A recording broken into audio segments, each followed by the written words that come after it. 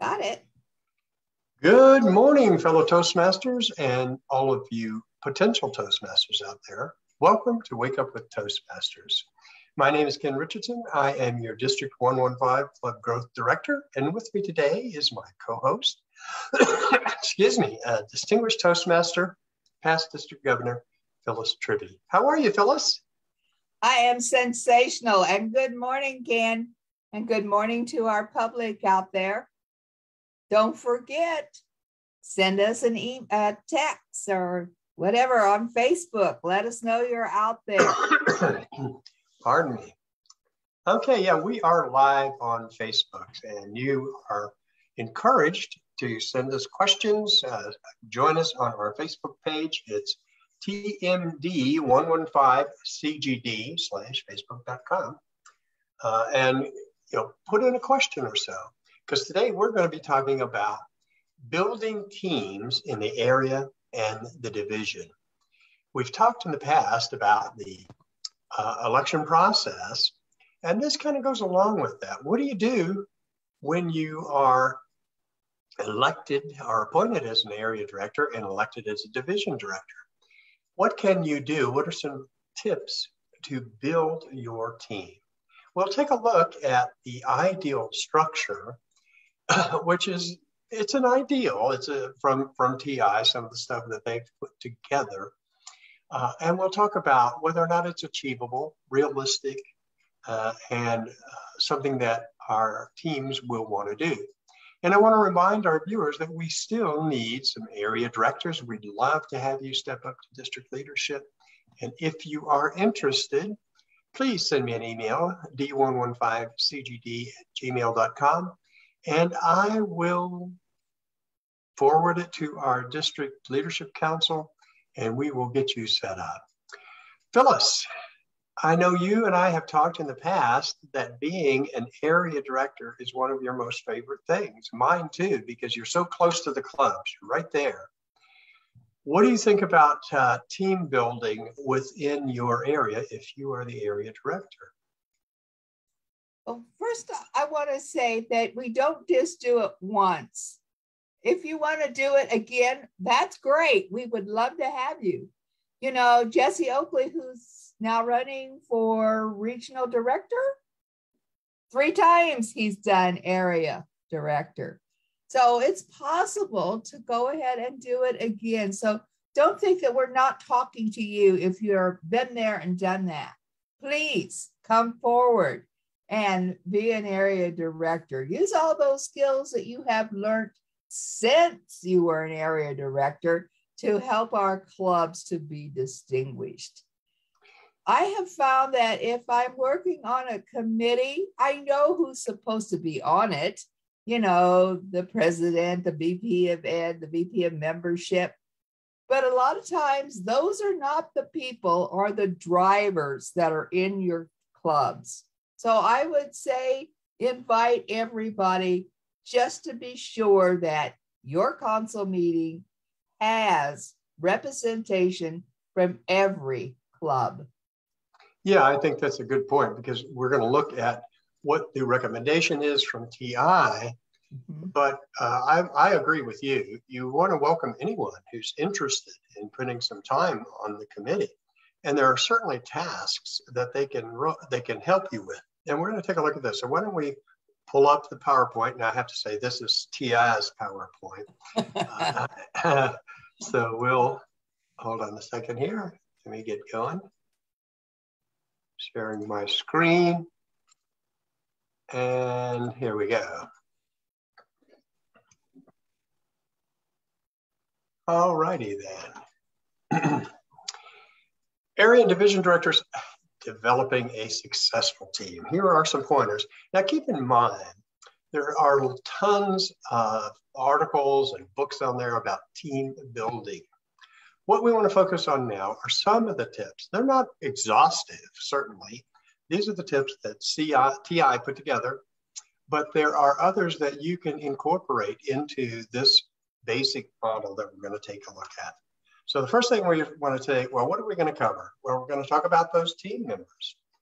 As Phyllis indicated, there are recommended positions. We'll look at the VPE, the presidents, the VPMs, those kinds of positions as your team members, but have an open mind because you may have other people who are interested in serving. And it's a great way to create future leaders, is to have them serve on your team. We'll talk about your team agreement and why you really should have an agreement. Much of what we talk about in a area team or division team is pretty much spoken or not really in writing. I think having something written and going through an exercise much like we talked about the club success plan. There's an area success plan and a division success plan. And you can incorporate that in one of your meetings to develop it together early on in your process so that everyone knows where we are, what the rules are going to be, and where we are going, what we want to achieve. We'll talk about team motivation. Motivation is a hot topic these days. And again, there are lots and lots of books and articles on motivation, but we're going to talk about some of the key elements of motivation for your team. Not exhaustive, but what keeps people motivated? Why do you stay in Toastmasters? And what would motivate you to move up to leadership? We'll talk about conflict resolution. Anytime more than two or more people get together, there's always the potential for conflict. So we're going to talk a little bit about that. And our objectives then will be, first, to review the roles of the area and division director, identify members of the team, the councils, the different councils, the area council and the division council, because that is the official name of the teams that support respectively the area director and the division director. We're going to talk about the team charter, which is the equivalent of the sort of the team success plan. And because there are elements that we'll flesh out specifically, but then they merge nicely with our previous discussion on club success plans and some of the elements that are important to get the most out of it. Excuse me. And then build trust and set expectation using those team charters. Apply the 5 principles of motivation. And I think I have one more here. Use conflict resolution. What do you think, Phyllis? Anything we need to add to this? That looks like a lot to cover in our amount of time, Ken. Are we going to run over again? Yes, let's start in and see how we do. But I wouldn't want to add anything to our list. I think that everything about the area director. It's quite an ambitious list. So let's get into it. Yeah, can be covered here. It's going to be challenging, but we're going to try and stick to our schedule. So let's talk first about the area director, and then we'll move into the division director. Now, if you read the district leadership handbook, and I know everybody loves that, it's something that'll put you to sleep. No, I'm just kidding. There's a lot of good information in there, but it can be overwhelming. But they have a recommended structure for the area director's team, and this is it. You have your area director who serves as the chairperson or the leader of the team or the committee chair. Then they have a position for an area secretary. Now that's nice. If you can have, we're talking about other positions that you might try to fill, an area secretary would be great. Then, pardon me, I'm coming out for a little bit of a cold here. And then if you look at the recommended composition of the rest of the team, it should be the club president from all of the clubs in your area. In our area, each area has 4 clubs. So that would be 4 club presidents, the VPE from each of those clubs, and the VPM from each of those clubs. So this can get to be a fairly large, substantial committee. And then there are a couple of additional spots that TI has recommended: the Assistant Area Director for Program Quality and the Assistant Area Director for Club Growth. What do you think about this structure, Phyllis? Is this a little bit much, or is it not There you enough? go. I think that is a little bit much. You know, Toastmasters thinks about what is ideal. We are out in the public, we are working with the team, and we have to think about what we can accomplish. And if you can get 3 members, any 3 members from every club, I think that is tremendous. You're more than likely to get 2 members from one club, 3 members from another, 1 member from another. It's never going to be equal. And to have a program quality area director, you know, this would be great. But where do you find those people? That's kind of what I'm looking at. Yeah, this would be tremendous. But I'm looking at my club, which is trying to grow, and being sure that there's a program quality director. Well, I kind of think that program quality director is part of the area director's job. And, you know, maybe an assistant would be nice, but I think that the area director kind of would be visiting her clubs or his clubs to be sure that their program is quality and that it is working well and that everything is following the protocol of Toastmasters International. With our program, we have a lot of leeway, but there are certain things that must be done every time. And I think it's up to the area director to visit our clubs to be sure that that's happening. So yeah, these are ideal positions, but I don't see them happening. Well, I think you're right. It is this is an ideal model. And, you know, part of that ideal would be that every club would have 20 or more members. Right. And we would be all following the club success plan and the DCP. But that may be a little unrealistic. We're going to have some who do and some who don't.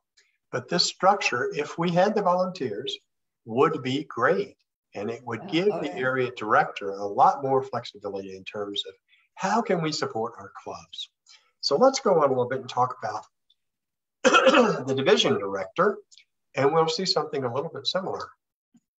At the division level, all of the area directors serve as the team, committee, council, whatever you want to call it, for the division director. So you have, in our case, this is correct, 4 area directors. But then here again, they also have a couple of positions that I can't ever recall seeing filled in our district and in District 33 when we were part of that, the Assistant Division Director for Program Quality and the Assistant Division Director for Club Growth. Again, this looks like an ideal structure, but it may be, and probably is, a bit of an unrealistic structure. What do you think, Phyllis? Is that accurately describe what we were talking about here?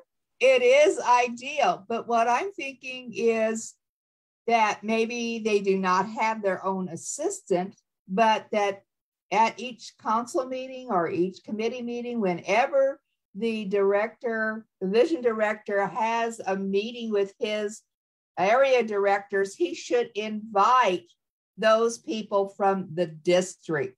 So the district club growth director and the district program quality director, so that they can put forth their ideas personally to those area directors through the division director to help them grow.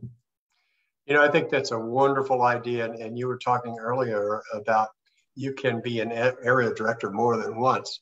It's like, I feel that really tremendously, because I feel like since I've been in district leadership, I've learned so much more about what I could have done better, you know, how I could have improved my time as an area director. So that's one of the advantages of that position, is that you can go back and implement strategies that you've learned since your first time around. And I think that's incredibly helpful. So I'm with you. That works great. But again, you're right. If you can, I like the idea of inviting the club growth director for the district and the program quality director to your division meetings, because I think that helps not only to show support, but to get ideas for coming from the area directors who are close to the clubs. What is it that our clubs need? What do they want from district leadership? So that's a terrific suggestion. Now then, in terms of team support, you put this all together. And if you look on the right side, you'll see there's the structure for the division director, and that ties directly to the structure we looked at for the area director. So there is support for what's happening at the area level through the division team, and then really on, it's not shown on here, but through the district leadership team, including the trio.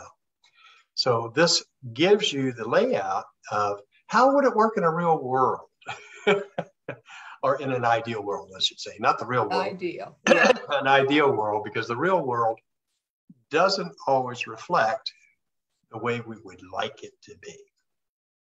So now that we've looked at this ideal structure and encourage our area directors and division directors to approximate it and to build their team with this structure in mind, let's take a look at things like the team charter. One of the things you want to say is, well, what should the team composition be? We've talked about that a little bit, and recognize that it may be more, or should be more, than what TI recommends. Just because it says at the area level, the president and VPE and VPM, you don't have to stop there. Anyone who is interested could be part of your team.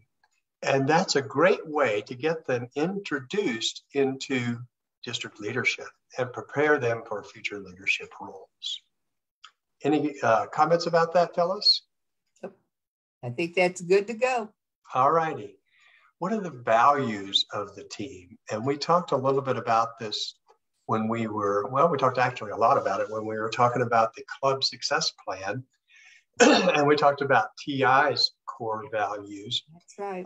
That relates to your team as well. And it's always good to define them, like integrity and respect and service and excellence, and those kinds of things are part of your consideration. And it may seem, well, we don't need to include that. We talk about it all the time. But really, we do need to talk about it, because the more we talk about it, it becomes part of our culture. And more than just talking about it, we need to make sure that we are applying those values to how we conduct our team. Team operating principles, some of the things that we talked about there again.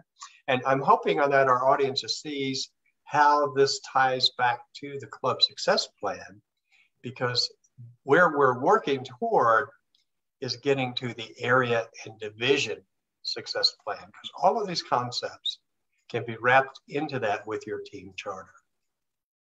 But your team operating principles would include things like, how often do we meet? Where do we meet? It's going to be online, in person. Who's going to make the agenda? Just how are we going to conduct ourselves? So it's not dissimilar from any operating guidelines that you might have in a business environment, right, Phyllis? Correct. And yeah, where you have your meeting, I think sometimes makes a big difference too. And the time of day. When I was division governor, I had the meetings at my home with snacks and drink. And occasionally at one time I had people stay over 6 hours.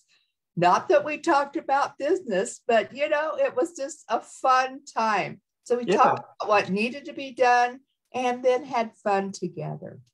Absolutely. You can conduct business and still have fun. Yeah, exactly. You can put that in your operating principles. What are the potential obstacles? What are some of the obstacles you can think of? Let's focus first on the area. And the area has a team together and they have a plan going forward. What do you think are some of the obstacles they might encounter? From your experience, can you think about that? So you're always going to have some people that say, oh, I don't want to go to another meeting. I'm not interested in another meeting. Or you have the ones that no matter what time of day you set your meeting, you can't get everybody to agree on it. And there's always the workload. Someone, has to work. As say, both of my sons work overnight. One works evenings, one's worked overnight. So it's difficult to get the day workers and the overnight workers and the evening workers all into a meeting. And then by Las Vegas being 24 hours, 7 days a week, you have people with various times off. So their days off are not the same. So you run into obstacles. And that's why I'm saying that it's, you get the representation you can get, not necessarily president, VP of education and membership. You get who'll come that's available at the time. Yeah, and I think it's great to identify what those obstacles are because it increases your awareness. Mm-hmm. And you can identify potential strategies to deal with those obstacles.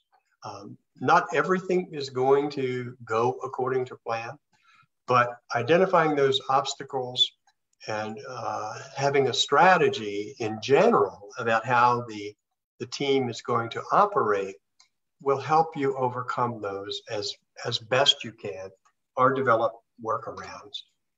What's the meeting protocol? How are we going to conduct these meetings? Now, TI says, I think it's in the Constitution and bylaws, that the default is Robert's rules, and I think that's appropriate. You need to have a meeting protocol to make sure that things get done. That's why the agenda and team minutes are so important. I've been on teams where the minutes were produced and then pretty much ignored. And that's not really helpful when you try to accomplish the goal. What the minutes are there to not only document what occurred at a given meeting, but also to look back and say, oh, we need to follow up on this particular item. So, something that was covered in the previous sets of minutes becomes unfinished business in your next agenda. I've seen, pardon me, I'm having coughing and sneezing and just going crazy today. Know if allergies or what, but a slight cold. So bear with me, I apologize, but you're going to have issues that can best be addressed using a version of parliamentary procedures like Robert's rules that will help you stay on track. And that's one of the biggest things that I've seen go awry in teams that have relatively inexperienced leaders. And that's where mentorship comes in. If you have been an area director or a division director, you can do a lot of good by mentoring your successor along the way and helping them overcome this. Also, attending our upcoming district officer training, you'll learn some of these tools and techniques. Team interaction, behavioral norms, these kinds of things. We're going to talk in a moment about the fact that there's always the potential for conflict. How do we deal with it? And then, of course, the area and success and division success plans that encompass all of these concepts as you work through the written plan. Team motivation. Motivation is a toughie, but and there are, as I said, tons of articles and books, but let's look at 5 principles of motivation that you can incorporate into all of your team building efforts. One is understanding motivation. What motivates an individual is not always the same as what you think it might be.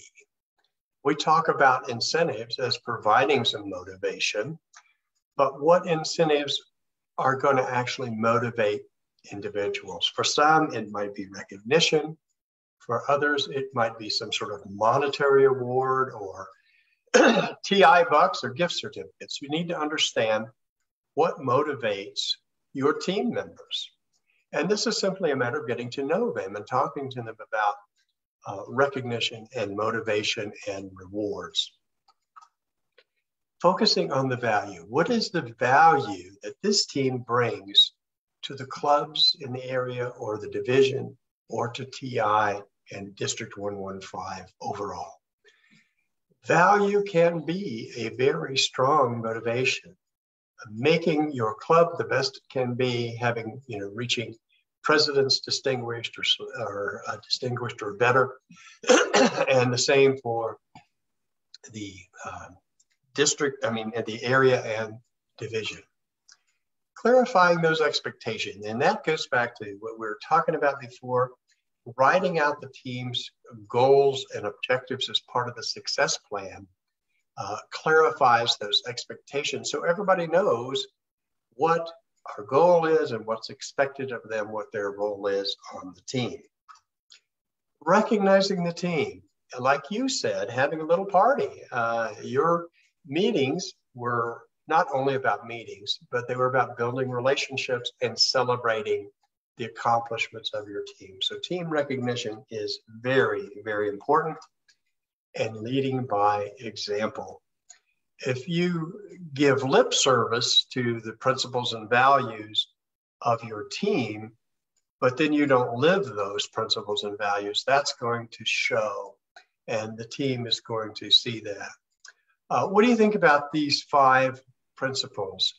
What would you add, Phyllis? Well, focusing on value, I believe that when people get together, they do actually motivate one another just by being together, because they will talk about the great things that are going on. They will ask questions. And so you get ideas from one another. And I think that's the greatest thing to help motivate people is, that club's successful. Let's go see what they're doing. How do they conduct themselves? What have they got to say at our meeting if questions are asked? And get ideas from one another. And I think that's the greatest thing about getting together as a group. Absolutely. Sharing ideas and building better clubs.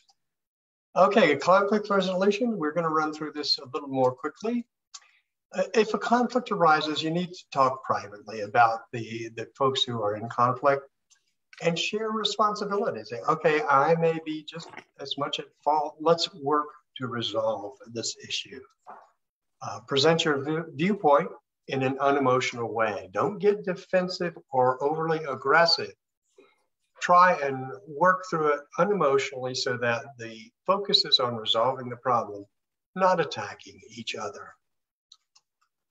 Determine the points of agreement and disagreement, and decide how to proceed on disagreements. You may need to have an unbiased third party that can help you sort of mediate some of these disagreements. And then summarize the discussion in writing and move forward.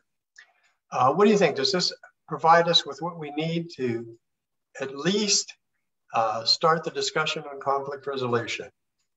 Talk in private has to be the best one. If that doesn't work out, then you can work at getting resolved. But talking in private usually does the trick. It's like how many people are going to agree with the person that you're having problems with.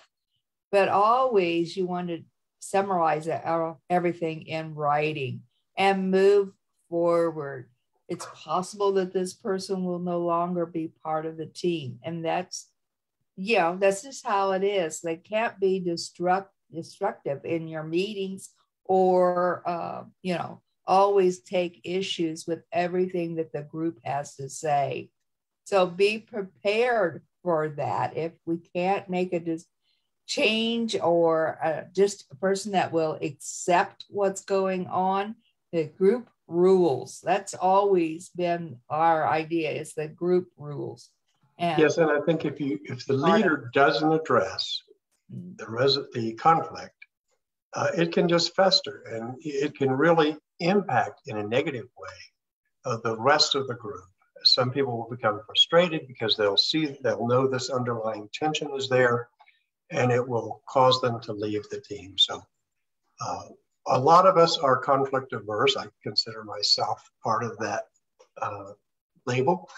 I don't like conflict, but it has to be addressed in a diplomatic way, as you said, privately, come to a resolution because of its negative impact on the team.